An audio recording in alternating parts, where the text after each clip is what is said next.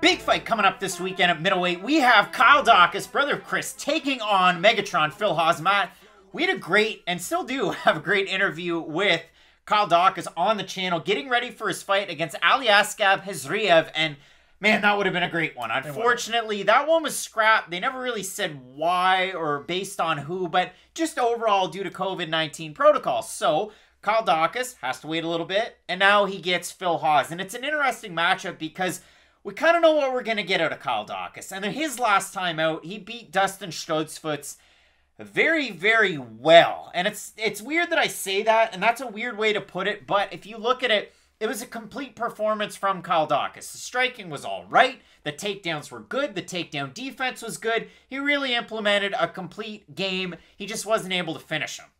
For Phil Hawes, it was kind of the same thing as last time out. And when you just thought that maybe he was tired against Nasruddin Imavov, he just started pouring the pressure on even more and implementing his game plan with the takedowns. You might have thought, okay, well, Phil Hawes, the book's out on him. We've seen his performances. It's kill or be killed. It's, you know, losing to Luis Taylor with World Series, eventual PFL champ, losing to Julian Marquez on Contender Series by finish standing up, or just beating the brakes off of guys like Jacob Malkoun in a fight that they made you pay for on a pay-per-view of UFC 254. And I'll take that one to my grave. But I like the fight he had his last time out against Imavov. Phil Hawes, here's one thing I always like, and as someone, we watch a lot of MMA here at Fight Night Picks, you guys can probably assume that, but Phil Hawes, I thought I knew everything I knew about him. He was just kind of that, oh, I can get the knockout really quick, or I could be like Jimmy Manuwa and get knocked out. And that's pretty much the story of my career. But in his fight against Imavov, you're right, he showed us something that we never thought Phil Hawes was going to be able to do. He showed us kind of that wrestling side of Phil Hawes, and that when the going gets tough, Phil Hawes won't just wilt to the pressure. He can find that second gear, he can get his second win, and he can get tough when the going gets tough. And that's a good thing about Phil Hawes, because I was a little worried about his durability. I did see him as kind of one of those fighters where, yeah, he's got all the muscles, and if he can knock you out, that's great. But he does have a bit of that glass cannon-y-is to his game, and I don't think that's a sign of Phil Hawes anymore. I do think that he's a fighter that I held earlier losses against him, and he has evolved into a much more competent MMA fighter than I ever thought he would. So I really do have to give Phil Hawes his flowers when it comes to that. On the flip side, people like to get honest. I don't know if they do you, but I know they like me. People like to get honest when we pick a fighter who we've interviewed on the channel, or who JHK has interviewed on the channel. But Kyle Daukaus really is one of those fun prospects who has a really unique style for this middleweight division, because he had one of those fights, and again, he had another fight that you just love to see. It's a fight where, did he lose against Brendan Allen? Yeah, but did he lose any stock? None whatsoever. He got called up on short notice against a very, very tough out Brendan Allen, and yeah, he lost a fight by decision. A lot of guys lose fights by decision earlier on in their career, but the fact that he got beat so badly in those first two rounds, and then in that third round, Kyle Daukaus was like, yeah, I'm pretty much out of it, but as long as I can just keep on going, keep on trying to get a takedown, I'm going to have success. And the fact that we not only saw Kyle Daukaus get out of sticky situations from Brendan Allen on the mat, who is a tough guy, as we all know when it comes to the grappling, he had his way with Brendan Allen in that third round. Like, once Allen got tired, Kyle Daukaus is grappling circles around him. That's the neat thing about Daukaus.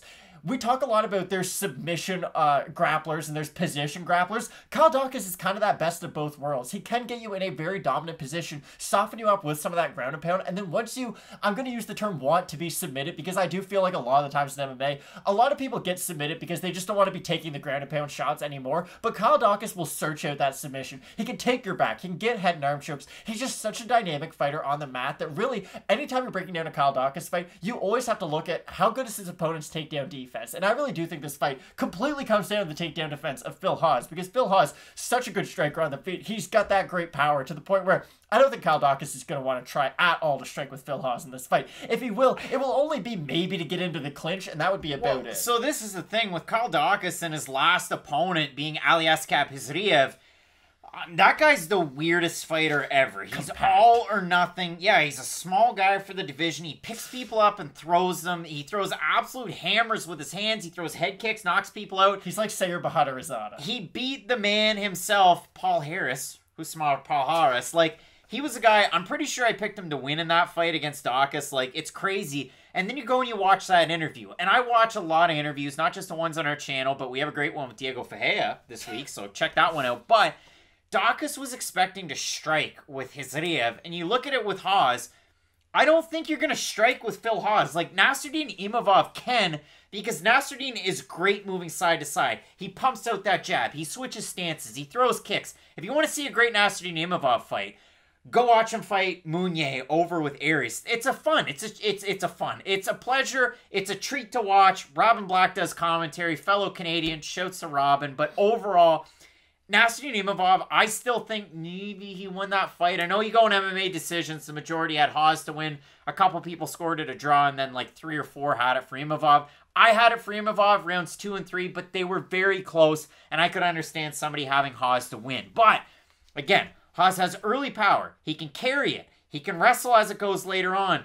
But as the power bar decreases, if Kyle Daukaus doesn't get finished early, then he can still work away. And that's the thing that worries me a little bit. So when I looked at the odds for this fight, Matt, and I pulled them up on Best Fight Odds, you have Hawes open to plus 170. Seemed kind of silly. Well, it dropped really quick. He's a plus 117 or thereabouts. For Daukaus, open to minus 200. He's a minus 143 right now.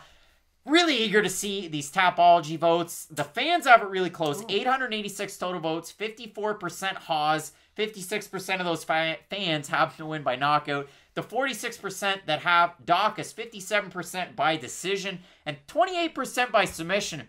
That's interesting stuff. It is. Here's my problem with Kyle Daukaus. There's one part of his game that I don't really like. He does get hit clean a lot. Like, there's some guys who get hit, but it seems like when they get hit, they're kind of rolling with the shots or some of it kind of glances. Kyle Daukaus can get hit clean, and against Phil Hawes, not really the guy you want to be getting hit clean against, but I do think that Kyle Daukaus' overall durability and his ability to scramble even if he does get hurt, because that's the problem that Phil Hawes is going to have in this fight. If he drops Kyle Daukaus, he can't jump in to try to finish him immediately, because even if he is in top position against Daukaus, Daukaus is the type of grappler who he can sweep you off the top, and he can really get some good ground and pound, and his submission game is just not something you want to risk playing around with on the mat. So I'm going to ever so slightly pick Kyle Daukaus, but I will fully admit, Phil Hawes is going to have a good chance to knock Kyle Daukaus out in this fight. I just think the durability of Daukaus and his overall cardio is going to be enough to carry him to the win.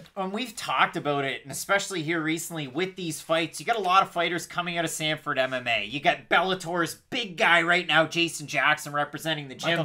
Michael Chandler, Kami Barzini over there in a combination with Henry Hoofton. Everybody that they really have. Vicente. Burns, Vicente, the list goes on. But when you look at this, I mean, Ludovit Klein's one of those fighters on the card that's representing the gym. Phil Hawes has that great quality of training partner. I'm not taking anything away from Daukaus because, well, of course, he has Chris, heavyweight wonder, and everybody else at Martinez, BJJ, and we've talked on and on about that group.